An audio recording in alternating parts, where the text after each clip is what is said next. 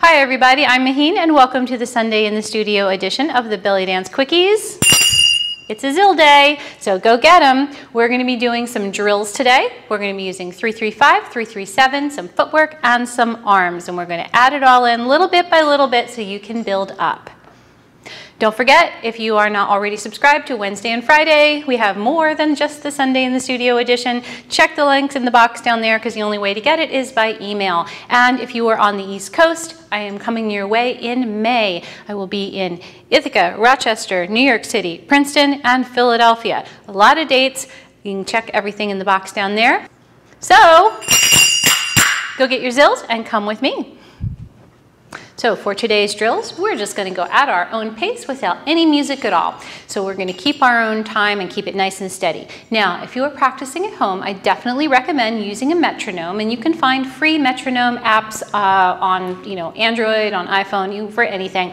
And you can set the time on them, and it'll just help you keep a nice steady pace. And then you can inch yourself up to faster playing if that is what you like, but no one says you have to play super fast. So, all right, let's go ahead and get started. Now, our first thing we're going to do is we're going to look at our pattern, and we're going to use a pattern that is going to actually have two parts. It's going to be a 3-3-5 followed by a 3-3-7. So a 3-3-5 and a 3-3-7 both would fit onto a 4-4 rhythm, okay, separately, and you can use them alternating together. So it's just like it sounds. 1, 2, 3, 1, 2, 3, 1, 2, 3, 4, 5, 1, 2, 3, 1, 2, 3, 1, 2, 3, 4, 5, 6, 7.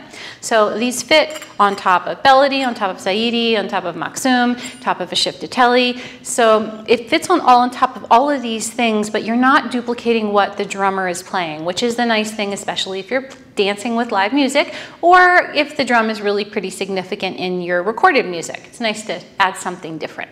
All right, so you're going to take your strike, and you can, I prefer to play alternating hands, but if you're used to triplets for tribal style with a right, right, left, it still works that way, and that's all fine. But I'm going to play alternating style because that's how I play.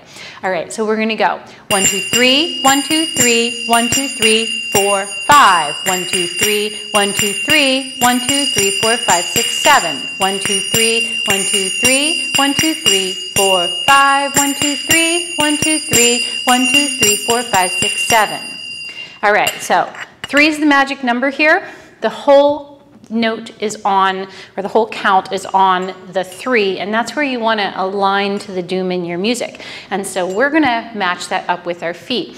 Now, I have a whole 8-week course that I have that's available, the Thrills with Zills Yes You Can course, where we spend 8 weeks basically making that alignment between the music, our body, and our zills, and bringing them together as one thing rather than having them be 3 things or 2 things that you're thinking about doing at the same time. And people oftentimes say, playing zills is like, is like walking and chewing gum at the same time. But it doesn't have to be. You need to bring it all together. So if you're interested in that, you can check down there, or you can contact me about it, and that course is going to be coming available very soon. All right, back to what we're doing right here.